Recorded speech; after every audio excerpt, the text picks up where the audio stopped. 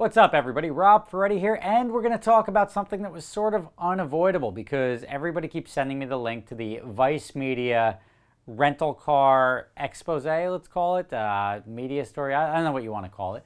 But ultimately, the purpose of this video, and I'll just start off by saying I did not enjoy it. The editing was good. It is what you expect from a proper production company, but ultimately, it was a cheap shot at just a guy who's a liar. And that you can do sort of in any business. And that was not really reporting. What the story was sort of trying to highlight, was that there's sketchy stuff going on in the rental business and in the exotic rental business down in Florida.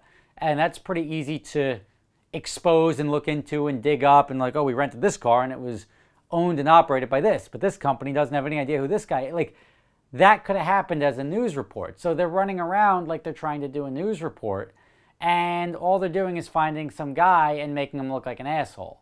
And to be fair, I mean, a lot of people talk a lot of shit. And the biggest problems you have in the exotic car rental space are people that are just, they don't own the cars, they're renting out cars that aren't insured properly. And that leaves a lot of exposure. And I don't know where that exposure really falls, whether the renter has a problem. If something does happen, I mean, ultimately you'd hope that they're insured, but there's just this like wild west of, I've always had to figure out how to compete with those guys. And ultimately I just, you know what, I'm not even going to bother. Like, I'm not going to bother you. Sorry, can't price match. You're paying for a proper service here. If you want a proper service with a proper car, you give us a call. We're happy to do it. Now, one of the first things I noticed was when they were at that company, and I don't know them well, but I've heard of them, MVP. They use the same GPS trackers that we do, links up. So I saw it on the screen. I'm like, ah, cool, links up. And then I showed somebody in my office. They're like, oh, they use the same GPS. Anyway, I was watching through that, and ultimately, the guy is just, I don't know what like, if you listen to him talk, I mean, they got guys doing drugs, and they're showing like, yeah, so I made $980,000, and I did it by bringing people to clubs and renting cars and drugs. And then and I'm like, well, the drugs, that's where you sold and made your money. Like, if you even made that money, it's all a load of bullshit. But ultimately, a lot of people pass this over to me, and it does sort of highlight that that there is risk in the exotic car rental space when you're renting. And there's just, but like, I don't know how to sort of put my hands around this piece as news. And it wasn't news. It's sort of like a clickbait shame piece on this guy designed as news, or like masked as news. Sort of like, I mean, everything you see in the news nowadays, they lie about everything. All they want to do is have some like aha gotcha moment, and then, oh cool, that's now going to get people to pass it around and share it. They're not looking to really expose anything. They're just looking to entertain you, show you what you want to see, and hopefully that makes its way around. And that's the same thing with the weather forecaster at the hurricane. Oh, I'm blowing over right now, and two dudes walk right behind him.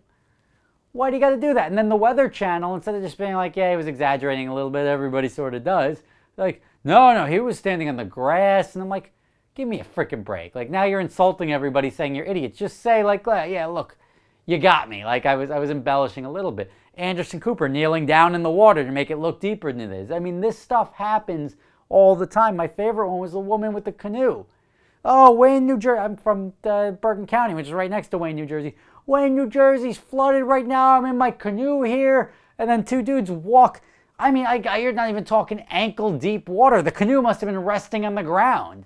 And here she is pretending. And then even the people in the air are like, what? Can we stop you for a second there? Is there like a big drop off where you are? And it's like laughable. But why must we over exaggerate stuff? The news is supposed to be, here's what's happening. Think for yourself, whether you like it, you don't like it, whatever it is. But here's the facts. And the news runs around like this, and like the Weather Channel, Jesus Christ, it's the freaking weather. Like, we don't need flooding if there's no flooding. Hey, good news. We thought it was going to be a pretty big storm. Not really a big storm. Thank God most people are safe. We're all good. And like, even like, oh, we had a storm-related death. And I'm sorry somebody died, but like, we had a storm-related death. A woman drove into a downed tree. I'm like, can you really blame that on the storm that happens when it rains anywhere? Like people drive into trees. So like, is that really a hurricane-related death? I don't know. I just, all of this exaggeration. And I've been interviewed by news sources, and it's always like they twist it to make whatever they want. And I always like when I'm talking to the camera, I'm like, editor guy, don't you fucking do me dirty. Like I want you to edit me fair is all I ask.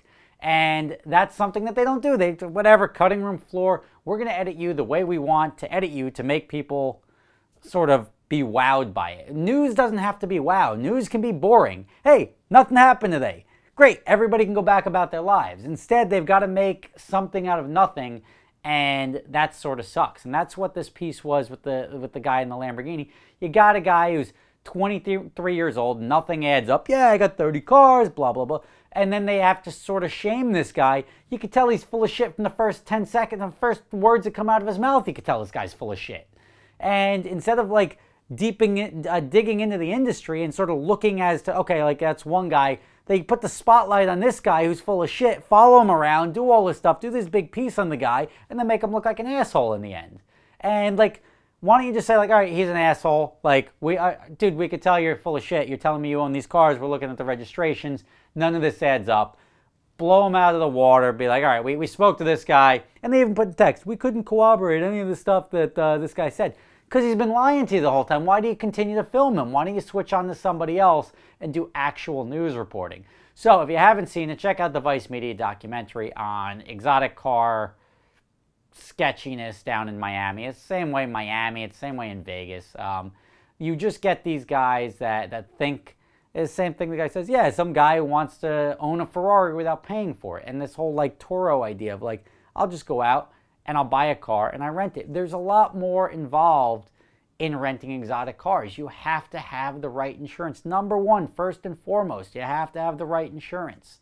And that's for your protection and the renter's protection. But ultimately, if you've got nothing to lose, great, whatever, I'm 23, I'm going to rent something out, somebody's going to try to sue me, they're going to see I have zero, I don't even have any money in my pocket, and there's nothing to go after me for. So you got all those guys, but you have to do it right. I mean, there's certain industries, you got to have the right, like insurance is like the most basic thing. The first thing I would think of when renting out an exotic car is this a legitimate car? The other risk you're running if you're going to a guy like this, they may not be maintaining the cars. Even he says, like, yeah, don't, like, whatever. I rent to guys that can't get approved because they don't have the insurance, so I'll sub-rent it to them. Now you're right in the middle of it. Now the rental company's exposed, you're exposed, and the other guy is, like, and the guy who can't get insurance for whatever reason shouldn't be renting to begin with.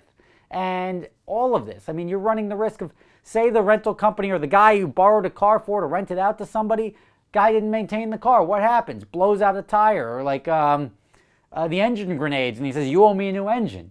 Nothing good comes of that. Just there's a proper way. If you're going to do a business, do it right. I don't care what business it is. If you're going to do it right. If you're going to do news, do it right. Unfortunately, I don't think we're ever going to fix that problem.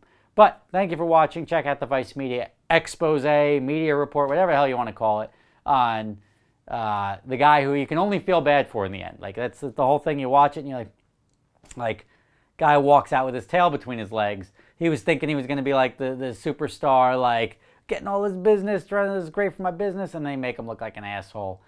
It was predictable. You see it coming from the beginning, and it sort of sucks to be that guy. Vice Media, congratulations. Like, you get a video that gets a bunch of views, but whatever video you did, even if it was real news, would have gotten a bunch of views anyway. Look at John Oliver. You can do news, you can make it funny, and still report with accuracy, or at least attempt to report with accuracy. I don't watch enough of John Oliver's stuff, but he's good at digging into that, I don't know, the risky stuff that most people seem to avoid or not even bother diving into. Thank you for watching. See you tomorrow, because speaking of rental car companies, tomorrow I'm going to explain what happened at the old Gotham warehouse. See you then.